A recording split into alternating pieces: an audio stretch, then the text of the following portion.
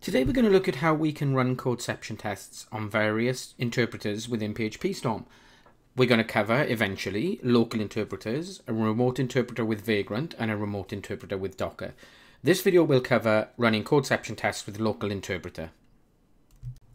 So the project we're going to work with today is called Bolt, and it's a really nice, simple CMS built on Silex.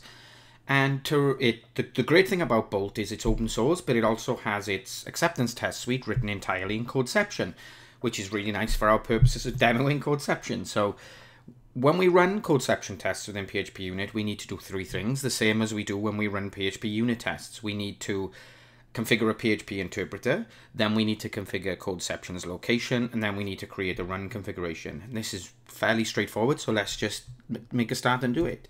So if we open the settings and go to PHP, we need to first add an interpreter, and I'm going to add an interpreter here. Now you can see that PhpStorm's detected my interpreters. I have tons installed of different versions.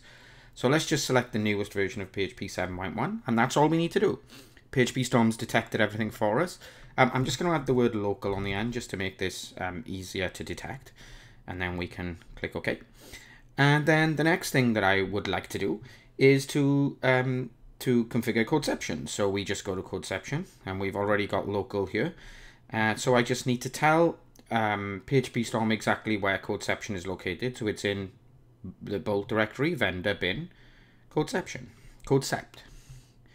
And then we can refresh, and you can see it's detected that. So that's all I need to do in the settings. And then the third and final thing we need to do is to edit the configurations and add a new run configuration for Codeception. Now, like all Windows, we can start typing here to filter nicely.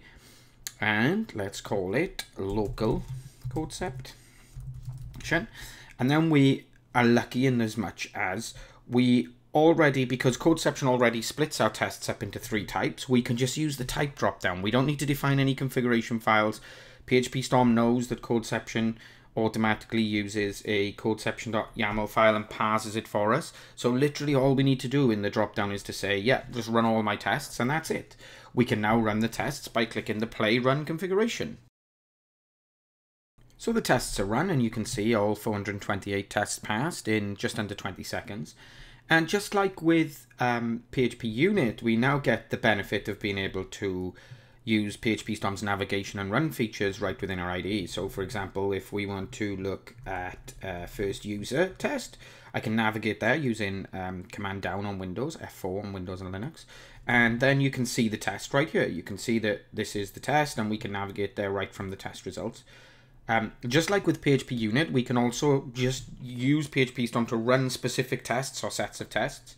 So in this instance, let's just run this create first user test on its own. So I've just right-clicked for the context menu, and then run first user test. And you can see that it creates the configuration for me up here and just runs that one test, which is really nice. So if we just want to run one test, we can just do that easily with a run configuration. Now, Bolt, while it's a really cool product, it uses a module to dispatch the Silex application, so it doesn't actually use a web server and a headless browser. It mocks the dispatching and then passes the response, which is really neat and really quick, and like the power of Codeception. But quite often our acceptance tests will be using a web browser and we'll be using a web server. So let's take a quick look at how we can do that. So I have this really simple Symfony app, and you can see in the browser that all it displays is Symfony 3.2.8, the version I'm running.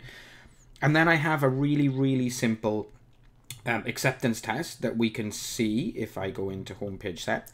And literally all it does is says, I want to check the homepage displays the correct Symfony version. So if I'm on page / I should see the text, Symfony 3.2.8, and we can configure this. I have the web browser running. You can see it's working in the browser here, but we can run this really easily as well.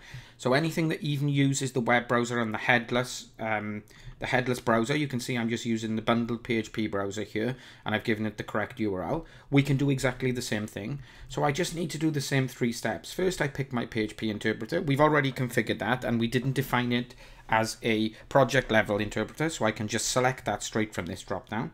Then we need to tell this project where to find Codeception. Now that will be in, instead of it being in Bolt, it'll be in Symfony app vendor bin. Codeception, so it's the same place. I'm just telling this project where to find it, and then we just create a run configuration for this project. And again, because Codeception is so simple, I can just tell it to type and I don't really need to do anything else. That's all I need to do, and away we go. We can run these tests, and you can see one test is run and it's worked correctly. Perfect. So it's fairly easy and straightforward if you're using a local interpreter. We'll cover remote interpreters in the next couple of episodes. So we'll cover a Vagrant interpreter and a Docker interpreter, which is a little bit more complicated, but not too bad. Thanks for watching, and I'll see you next time. Today we're going to look at how we can run codeception tests on various interpreters within PhpStorm. We're going to cover, eventually, local interpreters, a remote interpreter with Vagrant, and a remote interpreter with Docker. This video will cover running codeception tests with local interpreter.